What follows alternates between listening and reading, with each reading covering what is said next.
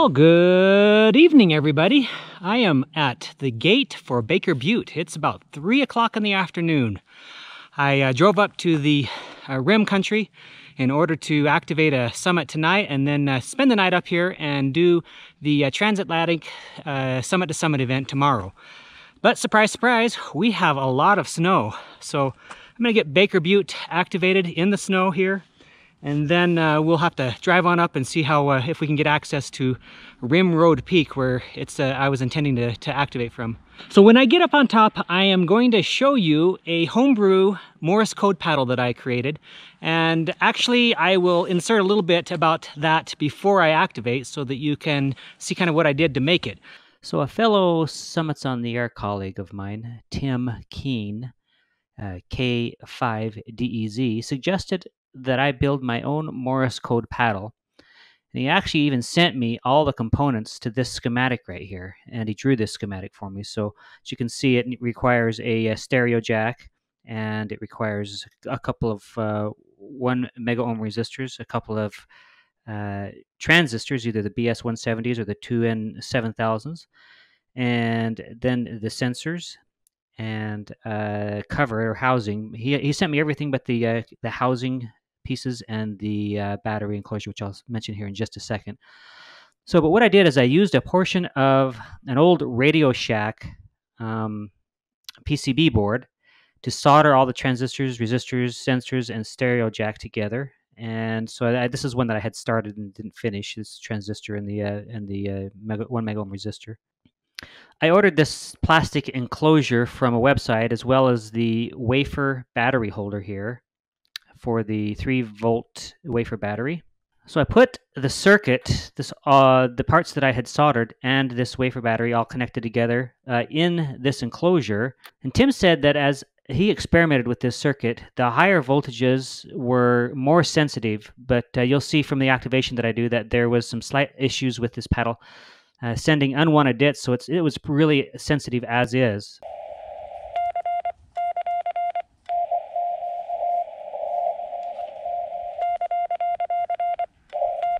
I'm going to continue to experiment with this, and I suspect that the cold may have had something to do with it, the cold temperatures, but we'll see.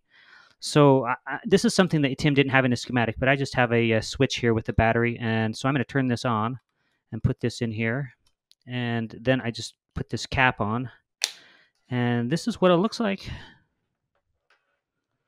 One thing I'll mention is the advantage to this paddle is that it doesn't have any moving parts, and so you don't have to worry about it getting dirty or other maintenance because it's not mechanical.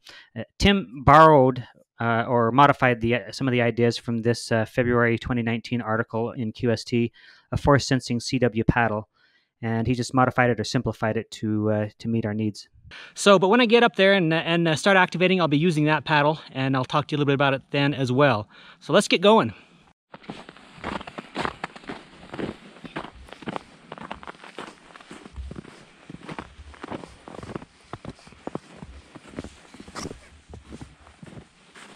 Looks like people were using this road to sled on. Little snowman. This is really early for having snow. It's November 4th today. And so shouldn't be snow here like there is. It'll probably all melt, but we'll make the most of it.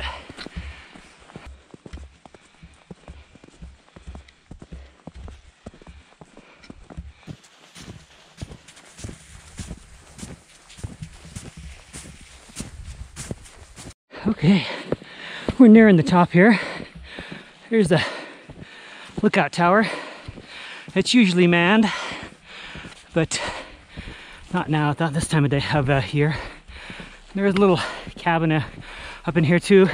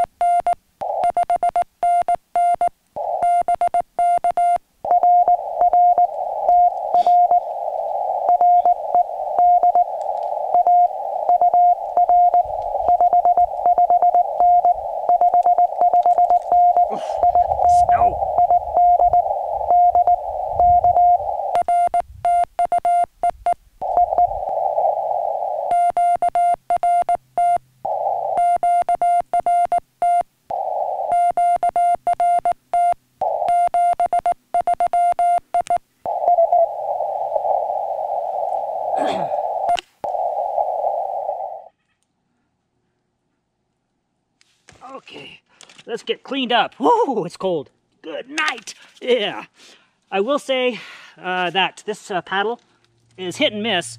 Sometimes I get a lot of dits and I shouldn't, but anyway, man, it's cold. The sun's going down. I need to get my camping spot set up, so I am gonna call it good. Thanks, everybody. All right, everybody, we are heading back down the mountain. I am freezing.